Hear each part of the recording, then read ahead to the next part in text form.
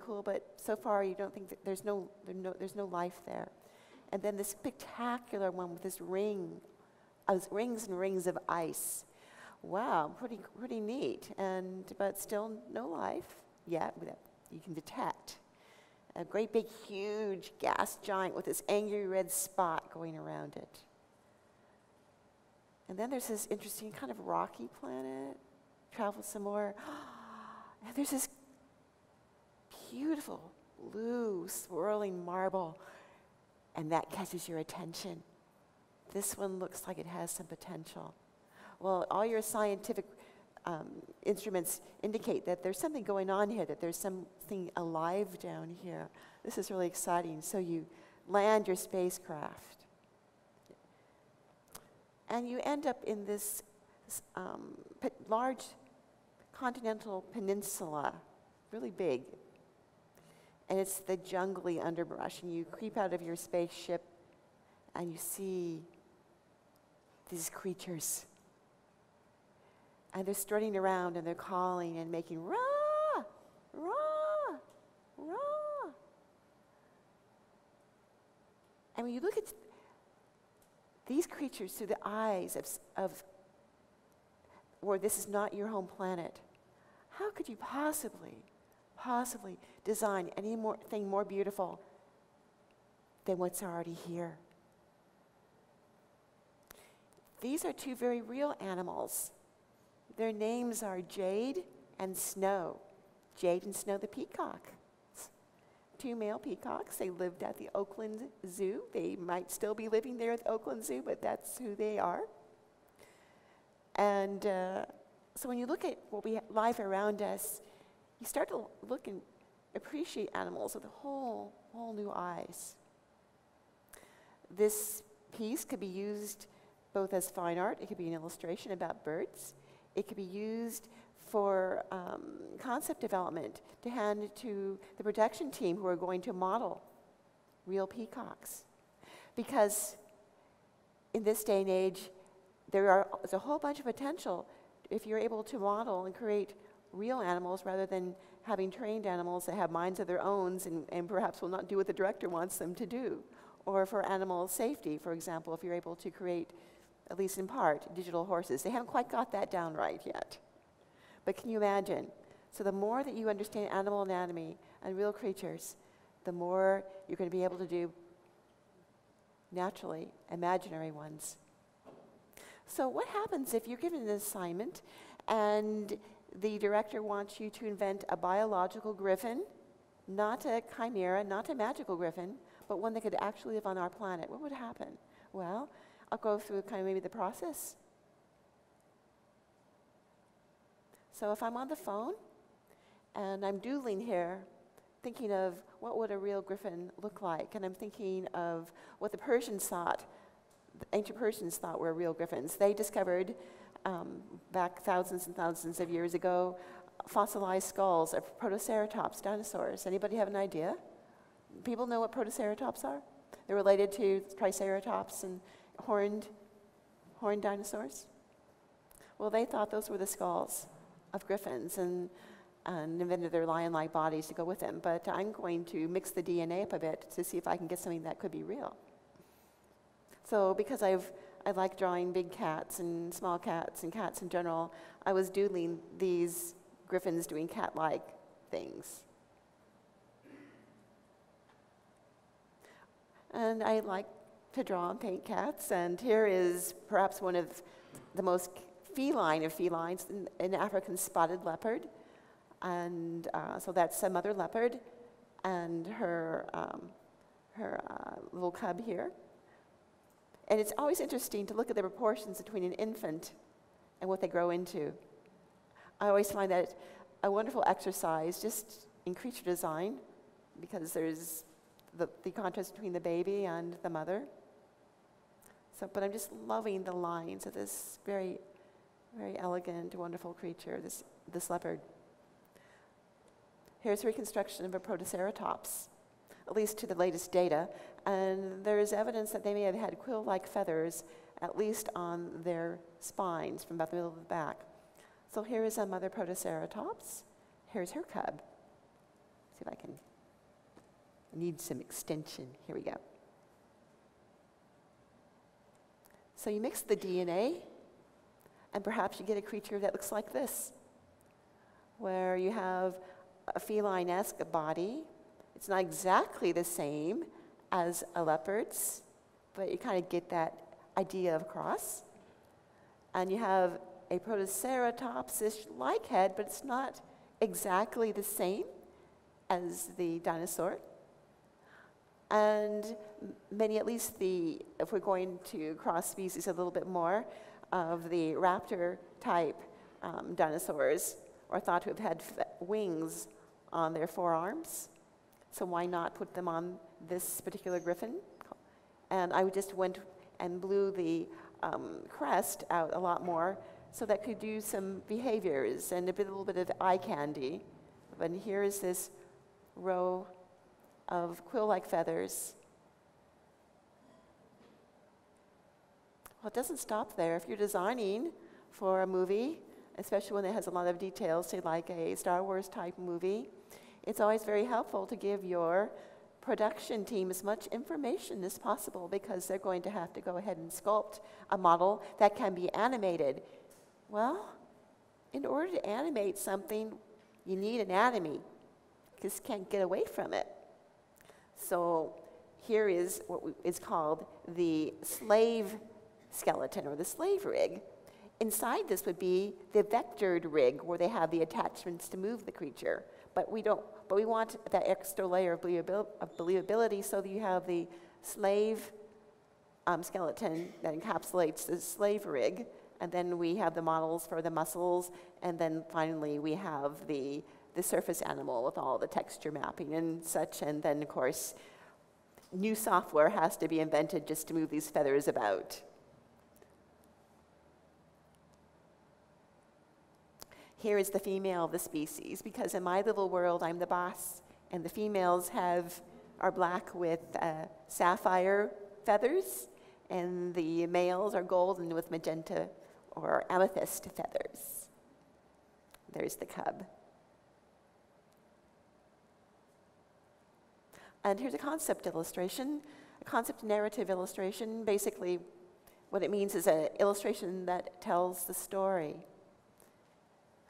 As concept artists, visual development artists, whatever you want to call it, really, the broad term is we're illustrators. We tell stories. The most important thing, and this is, whether you're doing it in sculpting or you're doing it in two-dimensional, we're telling stories. We are illustrating a point to get across. And we have a grand heritage from the cave paintings to Rembrandt, to the Sistine Chapel, to the Impressionists, to Norman Rockwell, to Dr. Seuss, and anyone else who has effectively been able to tell a great story. We're illustrators. That's our job. And illustration is the parent of the motion picture. So anyway, here is these animals in their native environment doing native animal behaviors, such as what you would observe in lions fighting over a carcass. And these animals are designed to live in this rather rocky place, like snow leopards. And they don't really truly fly, because they don't have the pectoral muscles necessary for that. However, when they leap glide. So when you're designing a creature, look at nature, look how efficient nature is, look how real animals move, so that if you're doing, for example, it's in a science fiction environment, as opposed to maybe a magical or fantasy environment, people can believe in your world and believe in these creatures. So let the real animals inform your make-believe animals. Here is another study of this griffin, this Tizor, kind of focusing in on the anatomy of the armpit. And I've got this idea was from watching young cougars jumping, la la la la la. It's plain, but I thought, so cool. I mean, just look at these cougars jumping.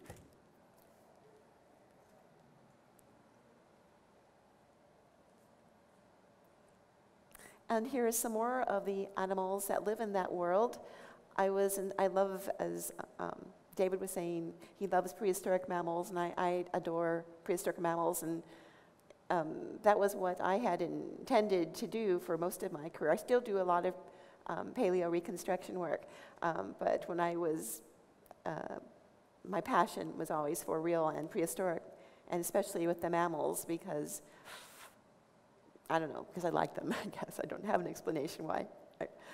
But anyway, these particular creatures are inspired by, obviously, pterodactyls and bats, but also elephant shrews and noombats from Australia, and a prehistoric mammal called the Lepidopithecus, which kind of bounds about like a little kangaroo, at least I thought it did. Here's the baby, because I like baby animals. And these are just kind of crosses between cyanodont, mammal-like reptiles, and thorny devils, and yes. This is a mood painting. This is where you are focusing on getting a mood, an emotion, an impression across. It's done in a lot of, Pixar does a lot of this sort of thing, getting the feeling. They play around with color to help convey the emotion. Disney's Bambi, the development of that, a lot of mood paintings. So this is also kind of an important thing. And this is an acrylic painting on a gessoed board because I wanted to get a particular texture of the gesso that I couldn't replicate. Couldn't replicate this digitally. But this is basically a California gray fox, and reflecting the colors off the grapes. And in real life, it doesn't really, reflect to this degree, but I'm augmenting reality to get this kind of tentative, tender, shy moment in time.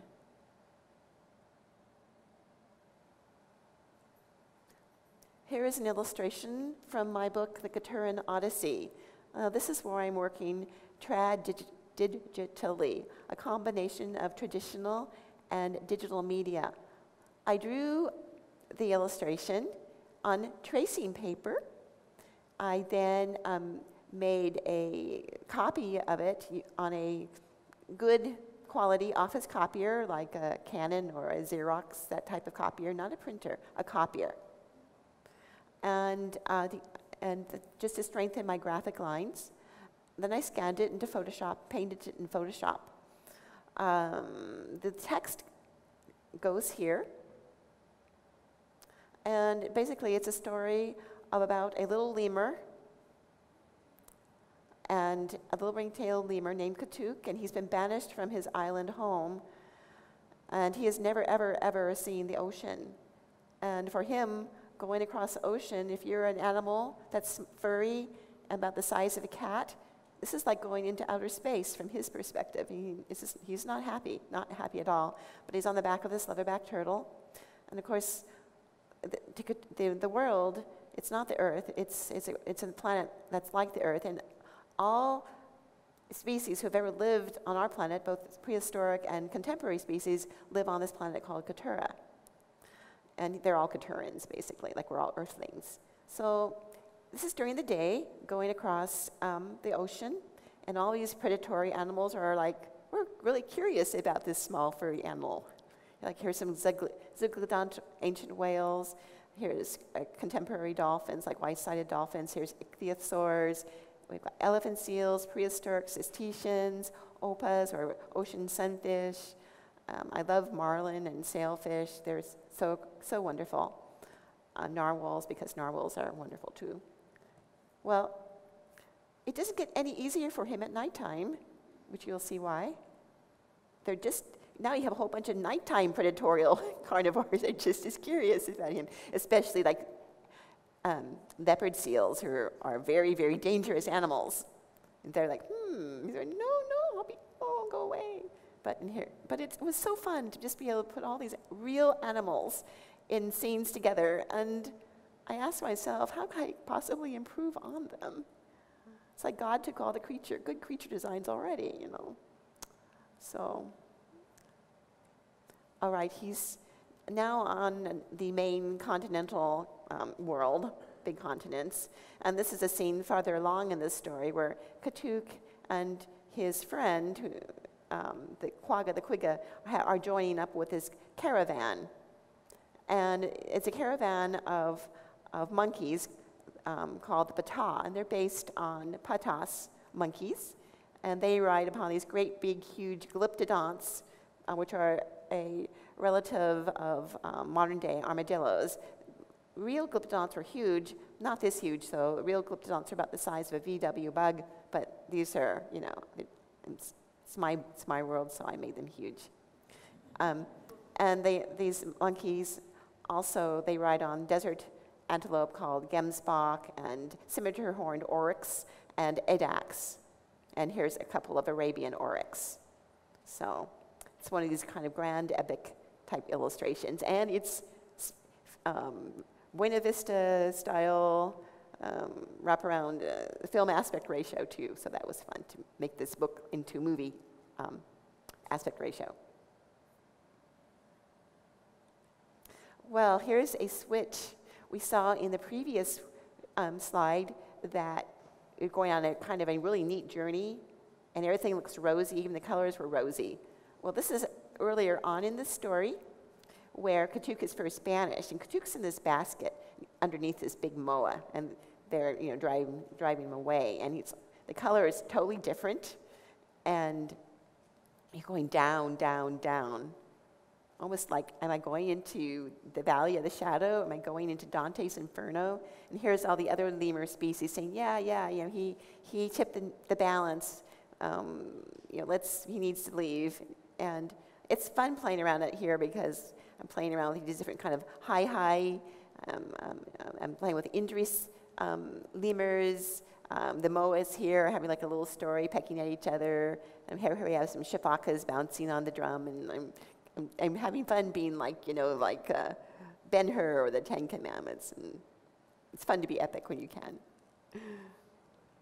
And here is towards the end where Katuk, here he is. And I do have many pictures of him much larger, but where he is given a vision of an animal paradise where everybody, there's no fear, no pain, no eating each other. And it's almost in another dimension because the landscape goes on forever and ever and ever and ever. There's no end to this world. There's enough for everybody and such. I've put some interesting illustration devices called cartouches to almost tell a little story in the end. Kind of, here's kind of like symbolic peaceable kingdoms cartouches. A good device in traditional illustration, but it's fun to put it into a more concept style setting. So here's Quigga, and he's happy. Everybody's happy. But his time's not, it's not time for him to stay here. He has to go back to his world and save his people. Well, we are in California, so we are pretty close by. And at least we're closer here than we would be if we lived in Massachusetts. So a long time ago, in a studio pretty close by, just, you know, about 2 hours by plane. Well, you probably saw at least some of these movies, right? Maybe? A couple of times, maybe once or twice. Okay. That happened. And it's still happening. Every year now, Disney promises, every year. We'll see.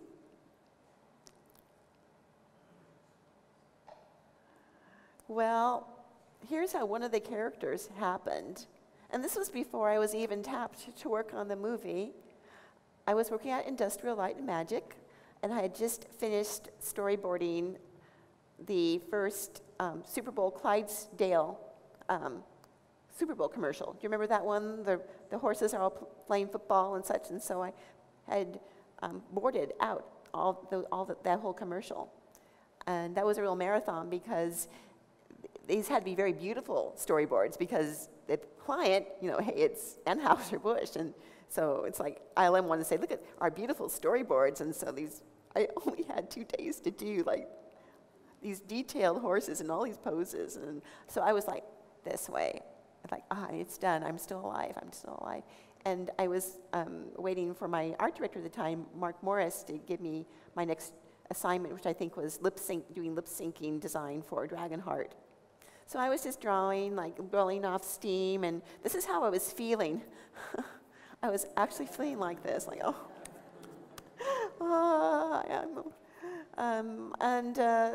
but you know, I kept the little sketch. It was just my little sketch. And then when Doug Chang and I were moved up to Skywalker Ranch, they did that for security purposes. I just brought this little drawing with me and put it on my bulletin board up there. And every Friday, George Lucas would come up. Well, every Friday at the very minimum, he'd often pop up and announce. So we always had to be ready. He saw this little drawing, and he really, and I was so amazed. He really liked the fretfulness and the uncertainty of this little creature, and he wanted to keep those elements of this creature. He wanted to design that for the next generation of Star Wars people, young children who'd see these movies. He wanted there to be a character that was safe for them, because Star Wars, if you take out the comic relief, it can be very grim. You know, people die, they get blown up, they get eaten, bad things happen. It can be pretty grim. And so the character, I worked on all the characters, but this particular character had to be a place of safety for the next generation of children. And he looked like many things in his development. He was a year and a half in his development. He even designed, you know, dogs for him. This is like a blarth. I had, I think, more fun doing the dog than I did this one. But so he looked like many, many creatures, and we were just drawing a mile a minute. We had to draw so fast that that there wasn't any time to do any real fancy digital stuff, because we just had to draw, slap on a bunch of colors, we had no time, and we didn't have the technology back then. Photoshop back in the late 90s was like CS like 1.5, so it would have been more longer to set the layers up, I mean, than it is obviously now. So we just had to just draw.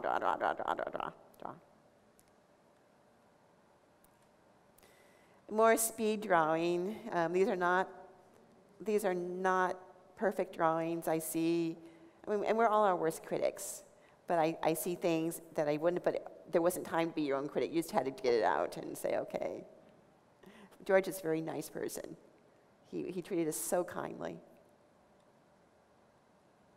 And that is what the final development, I'm getting a year and a half there. He looked like so many different animals, but basically this is the one that was the final version. And then Ian McCaig designed the clothes and the costumes for him, and that's fine. I'm glad I brought it to this point, and trying to work on some other ones. But one thing that we all need to relate things to reality, and with Jar Jar, he was one of the very first completely realized digital characters that had to stand on his own.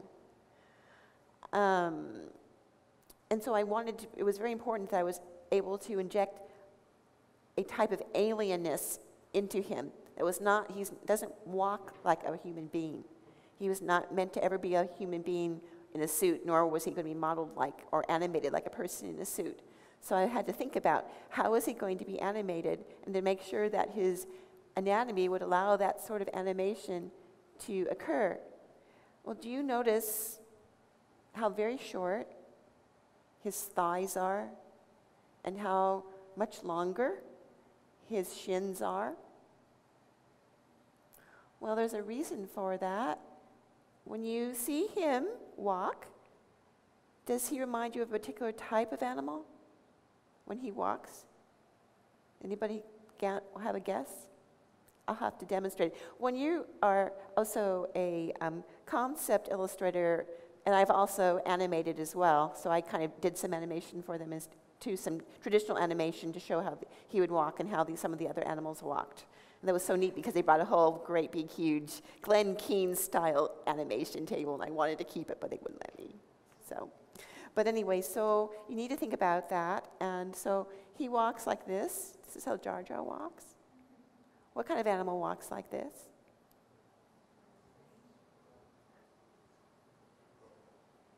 It's, you see them every day. See them every day. Birds. Birds. That's how birds walk. And they have thighs that are very compact. And even though their ankle is up like that, I compensate for that by just giving him extra long shins. It was really a bear inventing how he kneeled, but you had to figure that out too because of the long shins. But that's what gives him the less human aspect. So animals teach you, they inform you, they allow you to do incredibly alien type things. Just like David was saying, when you're sometimes doing a creature that you don't want to say, well, I wasn't influenced by this or I wasn't influenced by that, yet he is correct in that all kinds of animals go into that pot to create what he came up with. These are the original orthographic drawings that I did that went to Industrial Light and Magic so that they could model the creature, they could model him.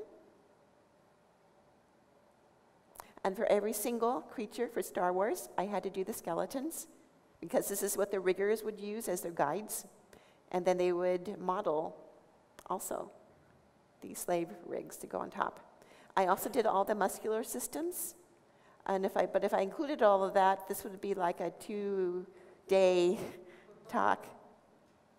So I'm just showing some of these. Here's the anti-Jar Jar. He's evil. This is Sebulba. And he was a lot of fun to do. Anybody have an idea of what animal he's based on, his head anyway? Camel, yeah, dromedary. Again, this dromedary lived at the Oakland Zoo. But it's so funny because Sebulba is like, if you stood on this table, he's this tall. And he has a really bad inferiority complex and takes it out on everybody. There's his orthographics. And it was really fun for him, just to drive home the point, I gave him the color of an Easter egg. So that's why he contributes to his very, very bad mood. He drives with his hands and he walks. He drives with his feet and he walks with his hands. So he has a very spidery-like locomotion. Here's some more skeletons of some of the other pod racer pilots. They're all very funny. George Lucas asked me to just design a whole Dr. Seussian arc of creatures for the pod racers pilots. And this one here is a nod. George Lucas's best friends, as you know, with Steven Spielberg. And as kind of a nod to his friend, he had me kind of do a little bit of a redesign of the alien that came out of the Close Encounters mothership that Steven Spielberg designed. So that was fun. And if you see here, I've skewed the anatomy so it's not perfect on each side. I've given it some asymmetry because in real life, we are asymmetrical. We're not quite perfect. If you have something that's totally equally perfect on either side, you get an unreality. You get that uncanny valley. Are you familiar with that term, the uncanny valley? It means it's so real, but it's not. So you need to add some you need to add some imperfection.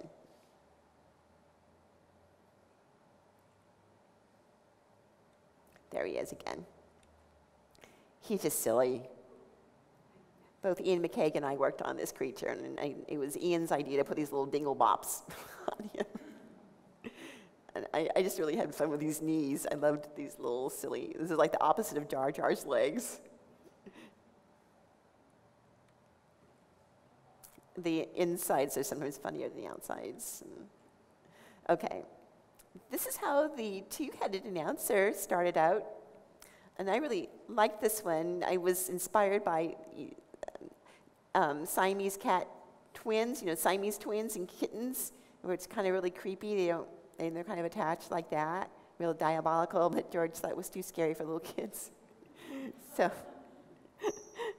anyway,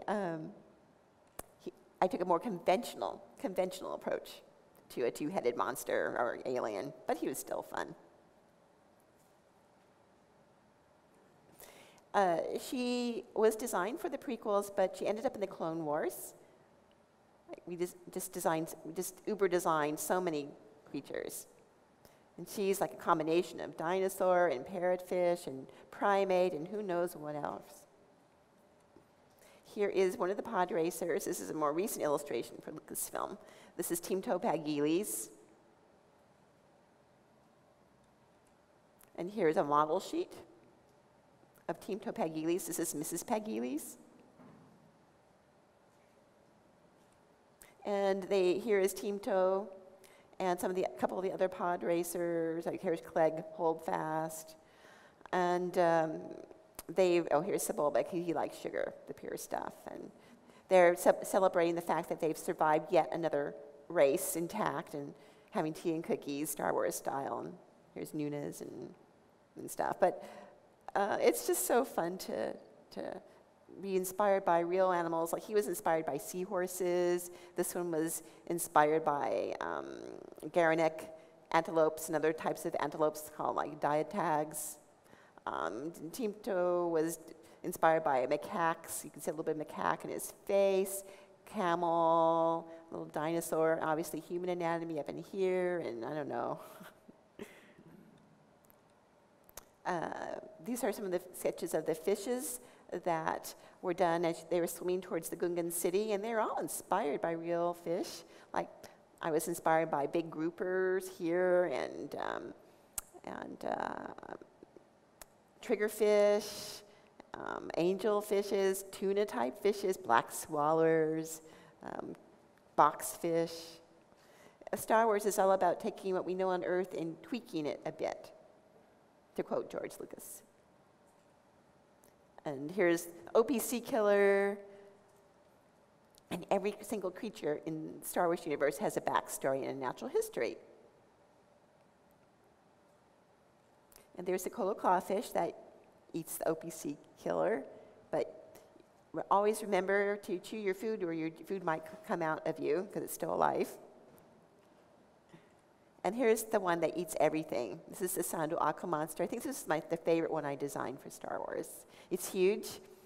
Does anybody know what animal inspired this? The main animal that inspired this? Can you take a guess? Yeah, a panther, a tiger, specifically, tiger. That was the idea. Something at the top of the food chain that's sneaky, that doesn't have to worry about much, that's lazy. Yeah, tiger. Seagoing tiger. One of the first things I needed to do was to design a lot of street scenes on Tatooine and to combine the classic characters, like these hammerheads, with new characters. So I did a lot of street scenes. That was kind of just exploring and making sure that anything new that I designed or what was going to be designed would mesh well with the established characters. And here's another one. This is before the film was even cast. This is my stand-in drawing of Anakin and his mother. And she's talking to one of her neighbors. Eventually you see the head of this appearing in the cantina scene of Star Wars, a special edition. So it's the Packathith. And we're looking into one of the alleys, and life is not really good there, on Tatooine. And here we go back to the Packathith. These animals, these creatures, they walk on stilts and they wear long coats. And then that's when they want to interact with human people, and they wrap their tails around their waists. Anybody who has the toy knows this to be true. Here is a fairly recent illustration. I guess it's about 5 years old, of Ketwal the Packathith, kind of showing how he's constructed, how he prefers to walk when he doesn't have his coat and his stilts on. Here's his anatomy. And let me show you what animal anatomy informed me, inspired me. Like I say, I do a lot of paleo reconstruction, paleo work. Here's an Edmontosaurus, a Canadian dinosaur.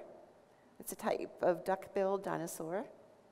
And I double-checked it with the paleo department at the University of California, UC Berkeley, to make sure that his pose and everything else was feasible. Here is his anatomy. You can see that there's a direct application to Ketwall's anatomy. And his species are creature wranglers for the Star Wars universe. So if you want to purchase any OP, if you want to purchase a Rancor monster, which is probably not the best idea, but if you want to purchase one, you need to go to these guys and they will find one for you. This is Isray. This is for a book jacket. That was for a spin-off of Star Wars Stories, Del Rey Publishing, shortly after the films came out. This is Isray, the reptilian princess. This is acrylic on gessoed illustration board. Obviously, I was inspired by various reptiles, like ruffed lizards and things. I did a lot of, myself and Ian McKeag, we did a lot of what became to be known collectively as Jabba cuties for Jabba's den of sin and infamy. And so here's a couple of mine. I think I was listening to the B-52s that day with that beehive hairdo. Yes, it was a love shack, I guess. Let's see. Here's another Jabba cutie, a little bit more simian. Little fan dancer. And there's Jabba, about 30 years in the past. In the prequels, he was younger, obviously, and not quite as decrepit as he became. So here's a fairly healthy Jabba saying, "Let the race begin." Here's what's inside him. No, he's not a slug. He is actually a weird kind of salamander. He has got a big, thick backbone. And this was necessary in order for him to be animated. Here's his father. He has a cameo appearance in The Phantom Menace, if you watch closely. So I had to give him a little more dignity, a little more wrinkles. And so that's Frank. I did not name him. George named him. And if Jabba had a father, he obviously had a mother, correct? So I guess we'll meet her. She's also made a cameo appearance. If you watch closely, you'll see her too. There she is. That's Gardula. That's baby Jabba. This is Gardula the Huttess. And I think, and she's wearing her Frank Franzetta outfit here, just like Princess Leia did. So I think Jabba had some issues, but we will not go there. This is what a Gundark looks like. So when Luke is whining to his uncle and aunt at the beginning, like I'm tired of working about with the water distributors and everything else. I want to go hunt Gundarks. Well, that's a really bad idea, Luke, because they use the dark side of the Force and they're carnivorous and big and awful. But I was inspired by bonobo chimpanzees and cute little squirrel monkeys for this very aggressive creature. Here is a Sith hound, a Takata, very, very dangerous animal. And I remember I was inspired by Doberman pincers and Gavile crocodiles. Arthropods are always interesting challenges, especially if you want them to emote and to act. Often we'll cheat it a bit because an arthropod's facial structure is very rigid because the muscles are all enclosed within the skeleton. Our muscles are outside of our skeletons. So it's like a crab or a lobster or an insect. And so often what you'll see this in many, many productions, we cheat it. For example, if you look at the eye, even though I gave it a compound lenses, but look at the eye. It's more a mammalian or a reptilian eye. It has eyelids. It has wrinkles. It can have a twinkle in its eye if it wanted to.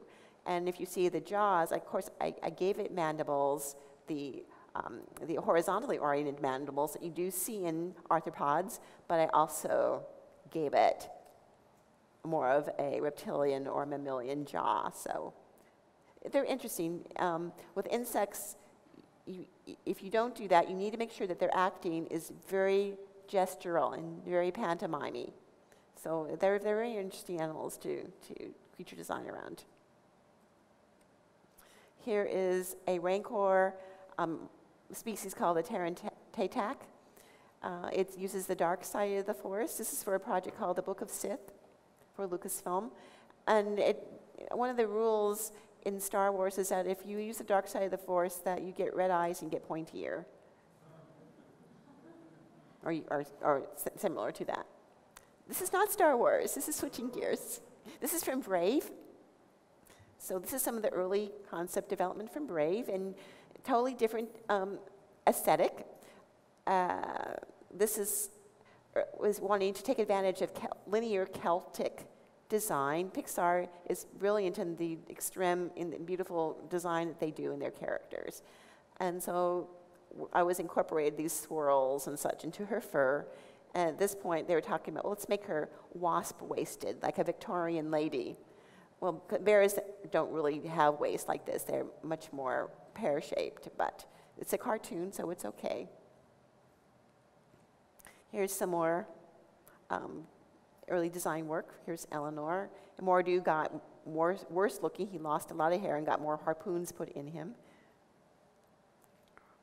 Here's some expression sheets. Eleanor is starting to look pretty much like the movie. Here's her proper proportions. And here's some of the other animals. So when you know anatomy, you then have the wings to set you free to be able to work in a lot of different styles, not just one style. So you can go from like hyperrealism to, Disney type or extreme animation styles. But the principles of the anatomy still hold everything together. These were also used for Brave, but they were done years earlier for Brother Bear, so they had a double life. Disney owns Pixar, so they said, hey, we already paid her once, we don't have to pay her again for these. And they didn't, but that's okay.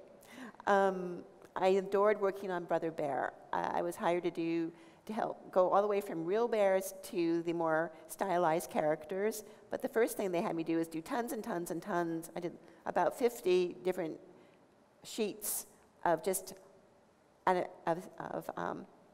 anatomy studies. The bear that you see, the muscle planes, and then the fur track planes. Here's some more. It's really important to know what the bottom sides of the pads of animals look like when they're being animated. This is also how the pads are in relationship to the body. Like this is the outside of the paw. The body of the bear would be here if we're talking about this forepaw. And also the body of the bear would be here in orientation of the hind paw. And then when the toes are spread, what does this look like? What does weight distribution look like? All kinds of things are very, very important in animation. I did a lot of work on the moose as well. Here's Ruttentook. And some sequences. And here is where I'm stylizing down to the more released version of the bears. And how do you make moose talk? Here's the vowel model sheet so that the lips could be animated. Now we're going to talk about what happens when you give sheep guns. Well, we see all kinds of avatars in the science fiction world that are creature-inspired. We've seen, obviously, primate-inspired creatures. We've seen lizard people, right? Lots of lizard people. And we've seen cat people, like especially blue ones. But we don't ever often see avatars for ourselves, that is, species that can stand in for ourselves and do what we can do, that are based on hoofed mammals. So I thought, I'm going to take that idea and make it my own. And so here is from a series called Tales of Amalthea, which is based around a online course in creature design that I created. And it's just about all ready to go to alpha, so watch for that. But anyway, this is a bipedal hoofed mammal with a little bit of dinosaur-y added into him. And these are some doodles I was doing, just kind of figuring out how he moved about and what he liked to do. And he likes to work out.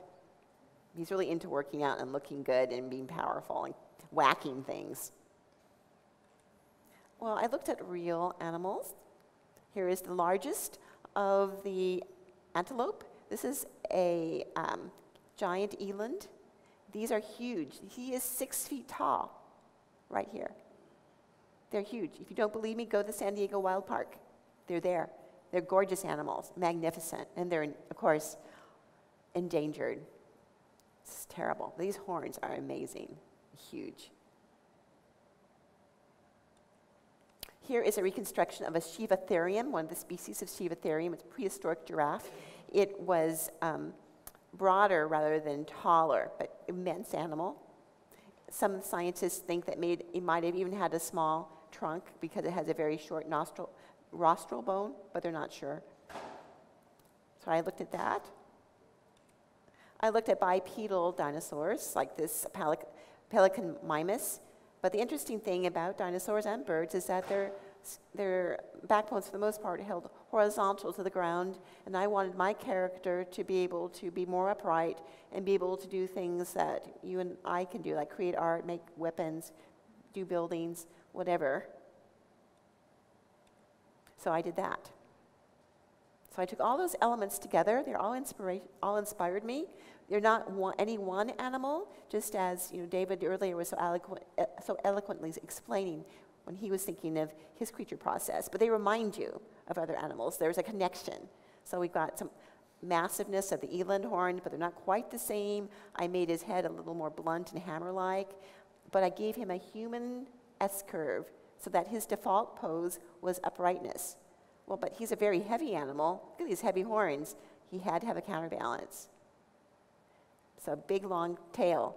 Well, he can whack things with his horns, he can whack things with his spear, he can whack things with his tail, and he's 12 feet tall. His forepaws are the same model. If you look at a cloven-hoofed mammal like a cow or a sheep, they don't have a thumb, they have these like this. So I made it a 4-fingered hand. Here's his musculature. Here's his X-ray. Here's when he's young. Here's some more related species. This is one of my favorites, called a Hydax. I was inspired by the beautiful color patterns of an antelope, which is just exquisite. It's called a bongo. Absolutely beautiful, beautiful antelope. I was also inspired by some prehistoric ungulates, hoofed mammals, like the Cinca ceratotherium here. Here's a model sheet for the first one. He's an Elendoran styra called Maha. Here are some related species. Here are some other species of rabbit-like horned things, because I like rabbits and rodents and things. Here's a kind of what you call a Star Wars shot. That means you have a whole bunch of elements in a composition, but they all kind of have to work together, like the swirling action. And these guys are trying to chase this big, giant pangolin-type creature away. And it's kind of like a finished rough. In other words, it's not a finished painting, but it's a drawing that gets the idea across. And when you're doing a concept illustration of this scale, you can have all kinds of this sort of thing. A director can look at different parts of it. I mean, it's all parts of a whole that work, I hope. But he can also look, well, I like this little section here. I'm going to do a couple of storyboards in this direction. Or I'm going to see what this guy's doing over here. And you can break this whole scene into several bunny trail scenes. So it's like a big bang for your buck type scene. Here is some paleo reconstruction for the University of California, UC Berkeley. They are the scientists that made the connection between Triceratops, here's a young Triceratops, and Torosaurus. It turns out that the Triceratops matures into this 30-foot long dinosaur called the Torosaurus. But happily for all of you who love Triceratops, Triceratops was described in the scientific literature earlier, so now we're calling the Torosaurus the adult Triceratops. So Triceratops did not go away like the Brontosaurus, he's here, or Pluto, he's here to stay. This is how the dinosaur is. This is the actual remains in the drawers. In paleo stuff, you're piecing these things together. It's very rare to find a fully complete skeleton from millions of years ago. This is the crest. These are various bone fragments. Here is the actual nose horn. And the incredible thing about these aren't fossils, incredibly enough. These are actually real bone. You're holding prehistoric life in your hands. It's just amazing. Here's one of the brow horns. Jawbone, see the teeth? This is a baby Triceratops. His head's about. And when he's all grown up and becomes the Torosaurus morph, it's like longer than my arm, much longer. I mean, my arms might be the head, but the crest would go out beyond the Quonset wall there. It was so huge. Amazing. Good thing they were vegetarians. So this is the conclusion that scientists have come up to as to how dinosaurs really existed and comported themselves. The Avengers movie was coming out, as you know, a few years ago, like 2012. And so I asked myself, this was just for fun, and it ended up going viral. But the funny thing is, people like dinosaurs, people like superheroes. Like, it wasn't like a big scientific, amazing genius breakthrough. It's just like, okay, what would happen if they auditioned for the parts, and what would it do to the costumes? And that's what that did to Thor's costume. And that's what, yeah. He needs help getting out of his costume, and he has armor underneath his armor, so yeah.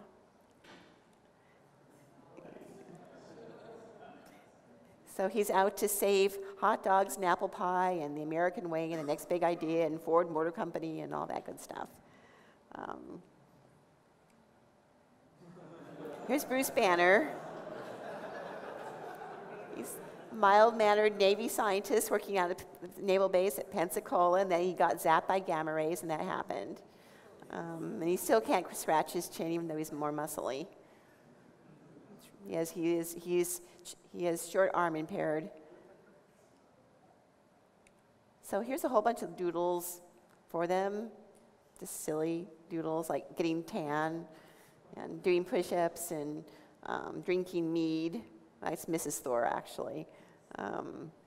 Playing croquet, surfing on rockets. So I was listening to Air on the radio. And, so there they are.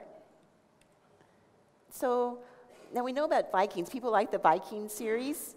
And we know that Vikings are real tough guys like Thor. Well, that they were afraid of one thing that they were terrified in, that they believed in. So this is what these doodles are leading up to. Here's some more. I'm going to hurry on because I know we're running out of time. I love horses, my favorite animal. I could draw and talk about horses forever, so don't get me started.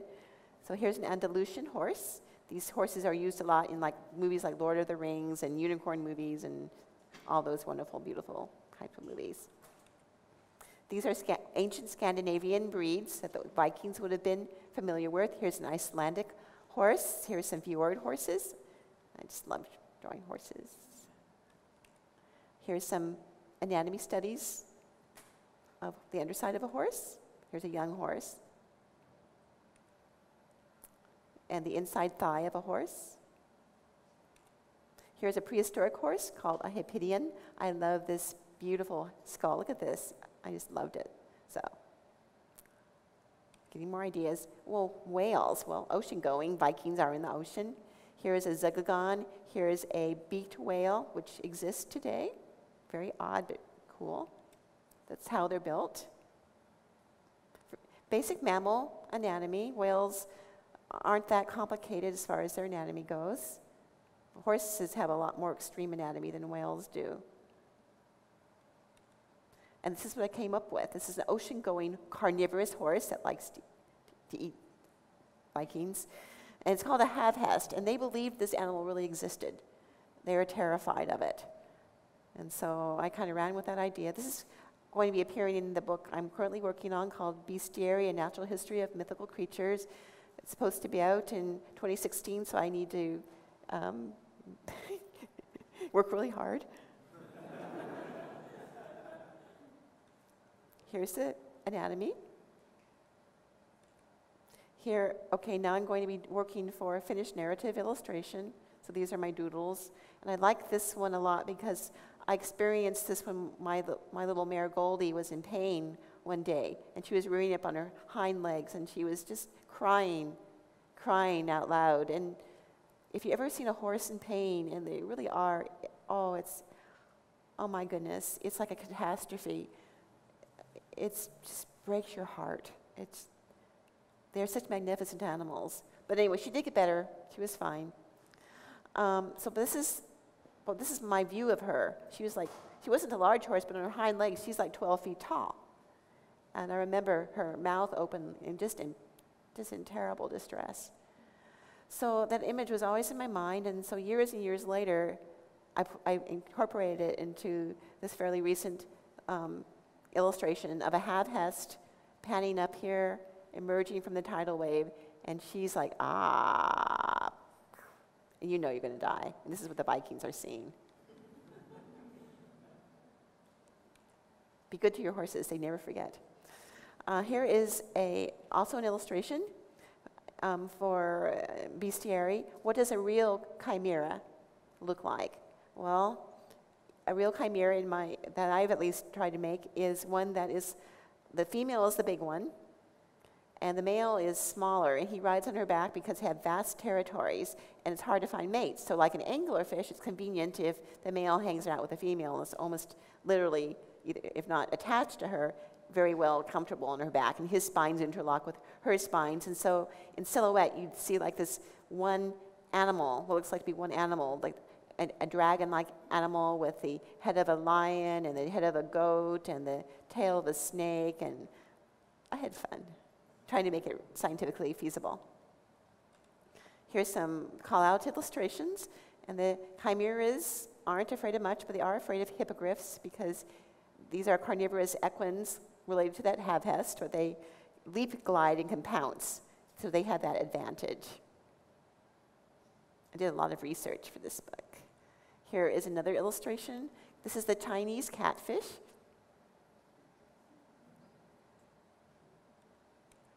Here is a creature from Romanian folklore, the calipus. It was a type of jackal, wolf-like-ish animal that had featherish-like quills, and it was shown on heraldry, and I was putting a more natural spin on it, what it might look like if it was actually real. Here is the Celtic black dog, chases you across the moors, but it does have cute little puppies. But they grew up to be like that. Here is a feline griffin, as opposed to the more reptilian one I did. It's a really bizarre type of cougar in which the canines and incisors fuse and form almost like a beak-like structure. It leap glides rather than truly flies. It likes to eat hyraxes and clip springers and such. But I tried to have it do cougar-like behaviors. Here's a cactus cat. This is from Tall Tales. This is like from lumberjack folklore of American and Canadian folklore. It's basically, it's a cat that can blend in with cactuses. So it has fatty pads and fat pouches and quill-like fur that helps it blend in with its environment, and it likes to eat rattlesnakes. It's a kitten. The mother's eating the head. Here is the Arcadian sphinx. It's sort of a cheetah relative, and this animal likes to eat us. But the thing is that And Oedipus shouldn't have hung around because she told him a riddle, and we know what happened to Oedipus. But so it's like a cheetah, but with a higher forehead, so its face proportionally is more of human proportions, and has mesmerizing eyes, and it has like a mesmerizing voice. And it kind of lures you because you're so fascinated by its beauty. And it has these kind of hand-like paws. So this would be like what might give the idea of a woman's face on a cat's body. And these wing-like structures are actually to help it run. It's not wings, they're quills to help it bank it and run quickly like this.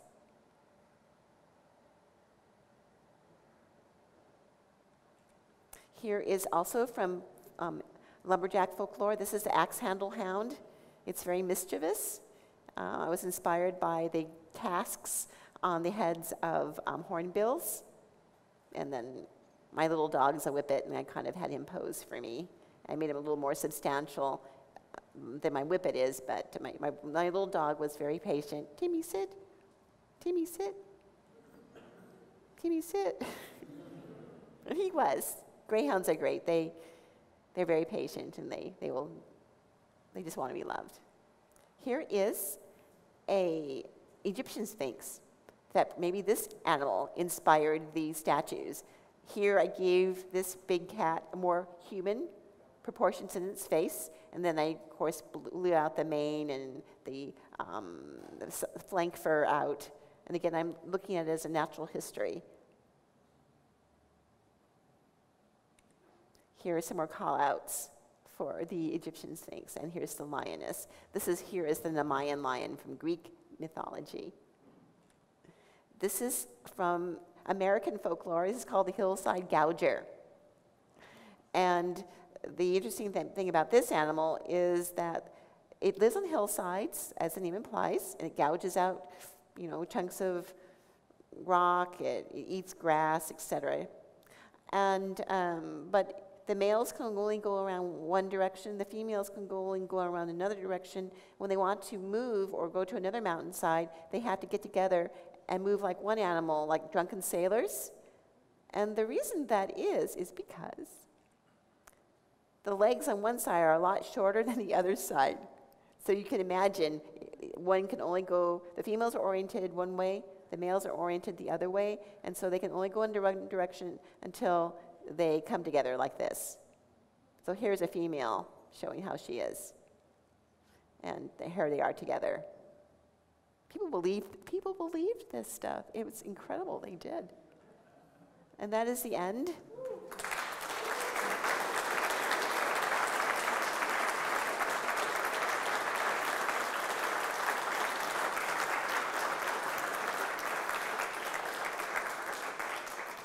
Thank you so much. I don't know if there's any time for questions or not. Yeah, we have time for a few questions if you want to. Sure. Questions. All right. Just stand up and project your voice as much as you can. You have a question? Yes. How do you react when you hear the voice? And so the whole time you might be hearing the voice and then you hear the actual voice. It wasn't me's idea. No, it wasn't me's idea. I had nothing to do with the voice. It's like, I pictured him more like talking, hello, my name is Jar Jar Binks, and I sound just like Jeremy Irons. I thought that'd be really cool. He'd be just as funny, but again, I was just the hand and such, so it's okay, yes. How long does it take you to come up with like a final design? Because if I had to do something like that, it'd take me like 5 years. Uh-huh. I'm just curious, like on this. You mean this particular one or just the other ones? Cactus cat, like how long do you actually sit down and do thumbnails and renditions? Well, sometimes it's a case-by-case situation. What I think about first is, what does this animal need to do? Where does it live? That really helps me. If I picture where it lives, its natural history, and what kind of animals do the same thing, where it is in the food chain, the more I know about it, the more it helps me. Well, like for example, things like where it says cactus cat, and it's supposed to be, there's some information where it's supposed to be some kind of a lynx. Oh, that makes it easy. Well, it's a kind of a lynx, because that's already been established. But a creature, let's say like this guy, that one, can, it because there's another person in the mix, like, I'm trying to design for somebody else's idea. That can take a little bit longer because I'm trying a bunch of different things. But again, some ideas like come really fast, and some ideas is like, oh, I'm like the most unimaginative person in the world today. It's like, and you just, at that point, I think about all kinds of animals, and then I draw lots of different shapes, and I go outside, and I come back, and I give myself a break. And then often, usually, after I give myself a break, that helps. Just go outside and move your body around. And, yeah. So, yes?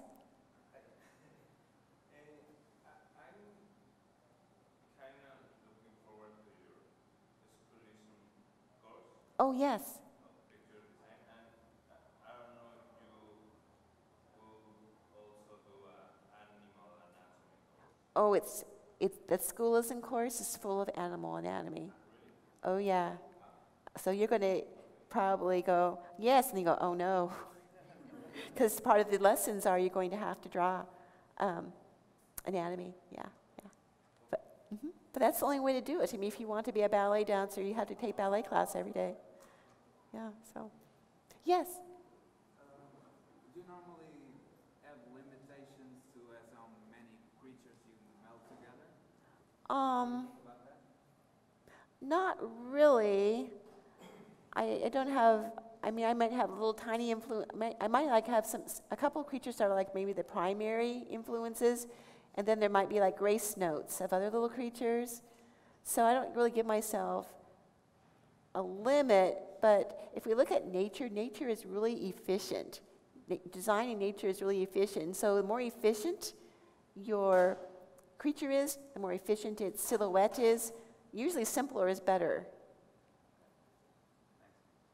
Yes? Do you ever pull inspiration from non-animal sources like rocks or trees? Oh, yes. Yeah, flowers are really good ones. I did recently some that were kind of inspired by orchids, because orchids are pretty, yeah, anything that has a beautiful form. Sometimes certain seed pods are really, really cool. Whatever has a beautiful shape, absolutely.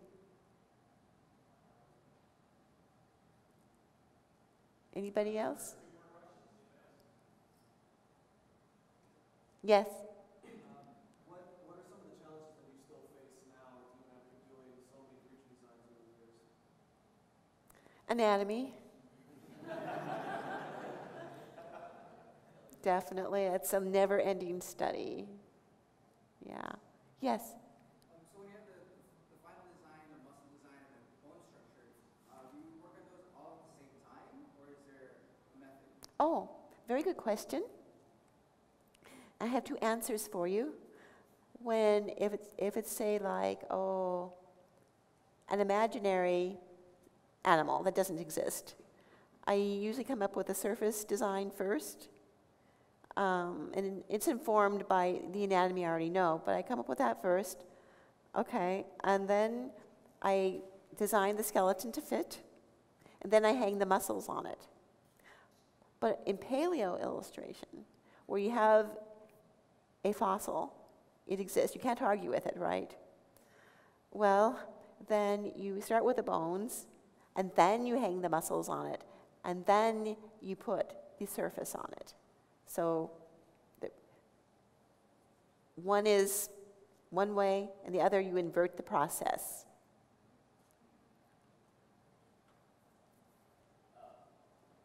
Terryl, you and I have had discussions before. There's a lot of anatomy knowledge out there for the artist, right? Uh-huh. When we talked about going into 3D, Yes. the comment in the conversation we had was that when we're looking at the anatomy for artist books, we're looking at surface muscles. We're looking at the muscles closest to the surface that are the most important, because in a 2D world, we want to draw those things out, and those are the ones that are most relevant. However, when you jump into ZBrush or Maya, you jump into the 3D world, those deep tissue muscles are the muscles that build the form. Absolutely. Do you notice through different students, do you notice a disconnect when you're looking at 3D? Do you think that that's a challenge, that so much of the anatomy knowledge actually, we don't necessarily have the ability all the time to go to, say, a cadaver Yeah. or look at that. Do you have any advice with that? Do you have any opinions? Portfolio-wise, is there things that you're noticing? There's a lot of questions wrapped into one. Yeah, and that's a very good point. I had the advantage in that my background is not really an art background. Most of my background is I was a vertebrate zoology major and paleo major, and I did do dissection. So what Travis is saying is true, is that a lot of times what we see on the surface, and like in surface in animal anatomy books, those muscles like trapezius muscles, like latissimus dorsi muscles, like erectus abdominis muscles, are very thin sheet-like muscles. So the muscles underneath, the muscle bundles underneath, are the ones that actually hold those up. And it is very difficult, unless you look at veterinarian texts, to find art books that show those muscles. And that is where, at least traditionally in my experience, has been up to the student or an artist to really pursue and really find those sources. Look at the veterinarian books, look at the paleo books for those types of things. And yeah, there should be more out there as a resource. Yeah. And it's important to note too, I think something that some people may not know about you is that you also, as well as doing the art, you also oftentimes go into the art department or teams and consult. Yes. Kind of talk about, what are you doing that's on track, or are you doing this a little off? You have a lot of information as far as fur tracks. I think there's probably at least a few people in this room right now, when I say fur tracks, are like, what? Yeah. Yeah. When you're going into different big studios and Mm-hmm. consulting on things, what are you noticing there? What are they missing? Would it be the fur tracks type thing, or Yeah. is there kind of a theme that Mm-hmm. happen over and over when you consult? Well, fur tracks is one, because that's a real kind of a specialized area, but is important because fur falls a certain way on living creatures.